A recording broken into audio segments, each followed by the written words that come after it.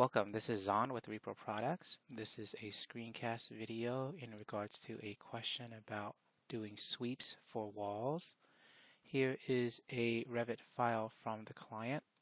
It's just a wall from what I can tell, and it has a wall sweep profile that's being used, a custom one, and it's placed on top of the wall. If we look at this entity and head over to the type properties, you can see it's using the specific custom profile here.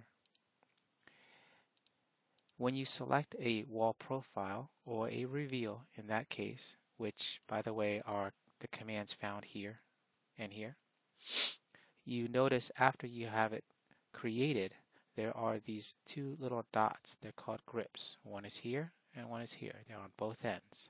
You can left click and hold and drag to extend the length of them to however long you need, or however short that you need as well. If you use the wall sweep or reveal command in this manner, then it's pretty much free form from the wall itself. An example would be if I switch this to 2 feet, it'll drop down to 2 feet.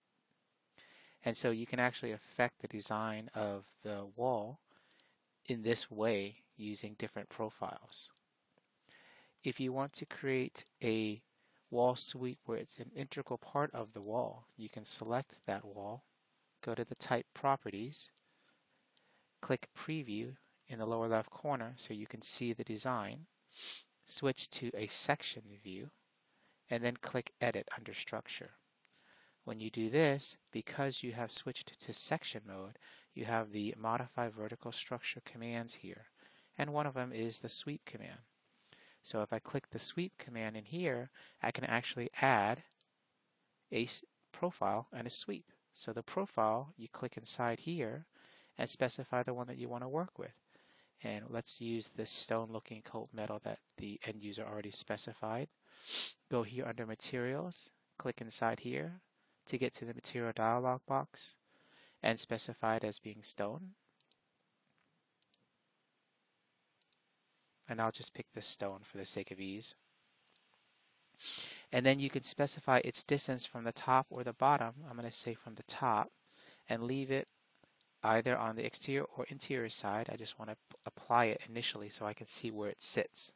I'll click OK, and then I can zoom into that region so I can get a better look at it. Now heading back to sweeps, I can adjust the positioning. So the top positioning seems to be okay.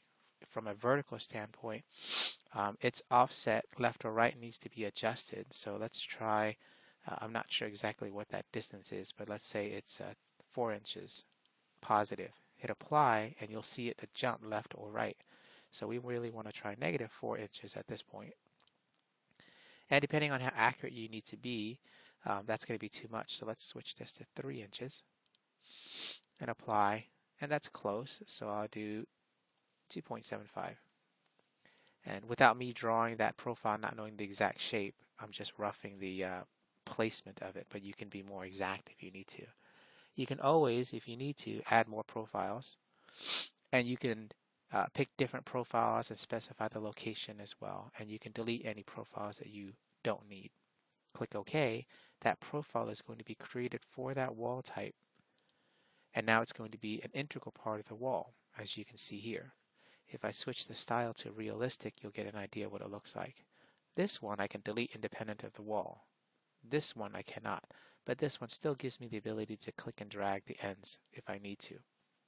I do not have the ability to select it and use the temporary dimensions for vertical to place it that way because that height is controlled within the structure of the wall itself. I hope, and then if for some reason you need to adjust the actual profile shape, the design of it, what you'll need to do is head over to where you have the profile created. For example, this one. And you can right click and you can click edit. When you do this, it will actually open up the profile family. And this is the sketch that's given to you. If you head over to family categories and parameters, verify it's under profiles.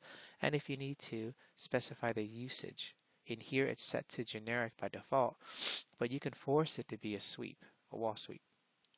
And so it holds that character for scheduling purposes.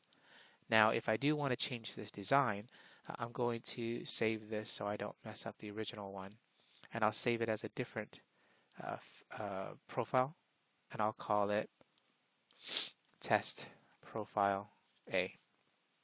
And in here, obviously, now I can make any design changes that I want. Perhaps I need to take this and pull this up, and perhaps I need to pull these down.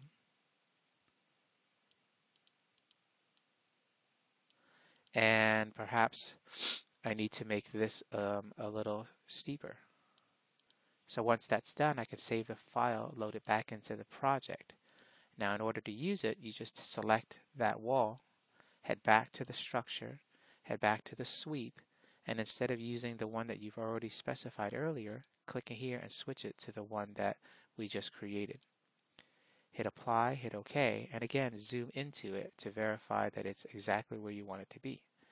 Click OK several times, and now that profile has been updated and it applies in that vein. And don't forget, when you do wall sweeps, it's not just for the purposes of doing coping, but you can use it to do crown molding or any kind of sweep that needs to come out of the face of the wall. And in relationship as well to wall reveals, same approach. Thank you very much for watching, and I hope this explains how to work with sweeps in Revit with the wall sweep command and or the integral part of the sweep command within the wall structure itself. And lastly, when you do the wall sweep or reveal command, using these tools, you only get horizontal or vertical. So I can place that horizontal one, and it gets placed. And obviously, you can make your own type by duplicating and changing its profile. Thank you very much for watching.